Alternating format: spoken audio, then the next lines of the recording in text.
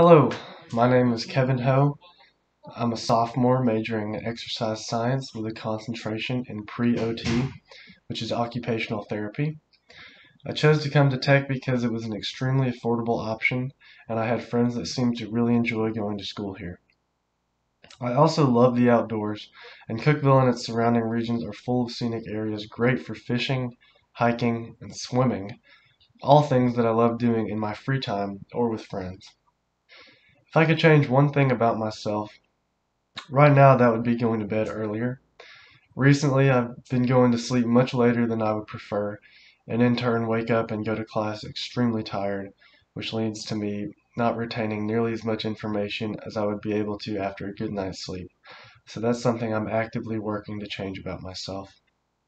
If I were an animal, I think I would be a golden retriever because I really like people, I'm loyal to my friends, and I consider myself to get along with most people.